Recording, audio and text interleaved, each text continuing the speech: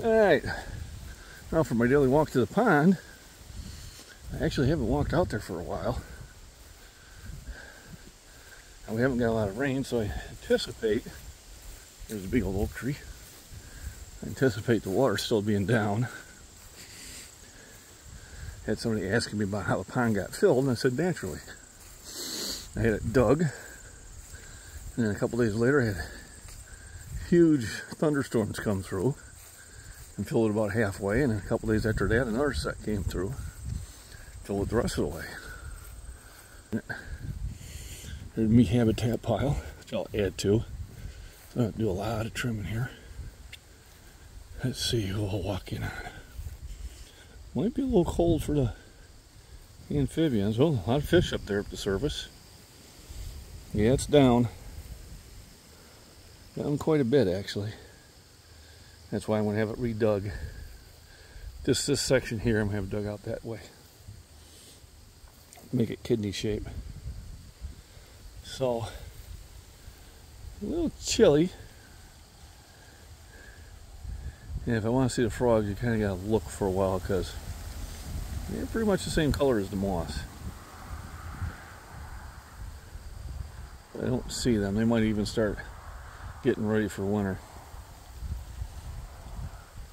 But the fish are doing well. Now we'll head up to the road, get a short walk in. So I was watching one of the other creators and hell of an athlete called the Ghetto Bodybuilder. And this man has this constant energy. And I was watching his live stream this morning. You know, seeing some of the same trolls that I get on mine from time to time. He's just shutting them down.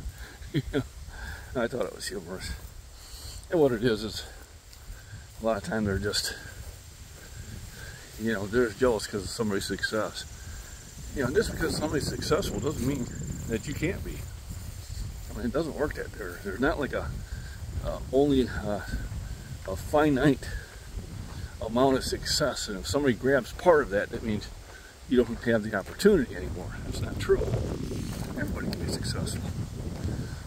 It's just the time of work you put into it. It's the changes you make in your life.